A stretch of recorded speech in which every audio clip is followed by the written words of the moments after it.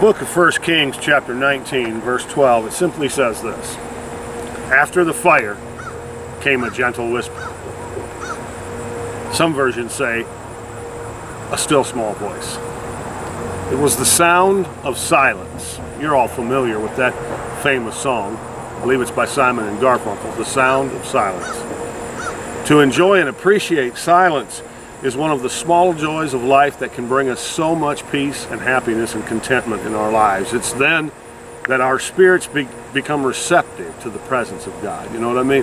When things are going on all around you at a pace that's unbelievable in today's world, sometimes we don't even sense His presence. We'll go through a whole day and we'll just haven't sensed the presence of God. When we take time to enjoy the silent times of life, places like this, there's a little noise, a natural noise, but not too much by way of anything else, and you can really appreciate the peace of God. Enter a silent time in your life with a prayer that the Holy Spirit will fill your thoughts with Christian content and Christian quality. It can be any aspect of His holy being that appeals to you at that moment, because He'll quicken you. When you get quiet before Him, He'll begin to talk to you and quicken you about certain things that He wants to speak to you about. It's not always in the fire, it's not always in the wind, it's not always in the earthquake where you will hear God, but it's in the gentle whisper. It's in the still small voice oftentimes. When you are alone with God in silence and you become aware of His living presence, your time of quiet reflection can become a time of spiritual empowerment and spiritual inspiration.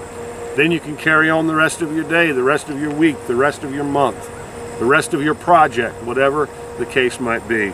It always pays to sow that quiet time of just sitting in God's presence into every single thing you attempt to do in life. In God's presence, you can gather strength for daily living with all of its demands and responsibilities that we're faced with today.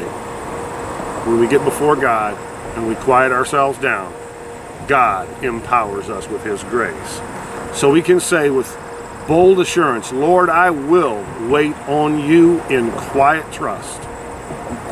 I know that You will disperse all my doubts during those times. You will calm all my fear during those times, and You will fill me with faith, with strength, with courage, and with Your glory.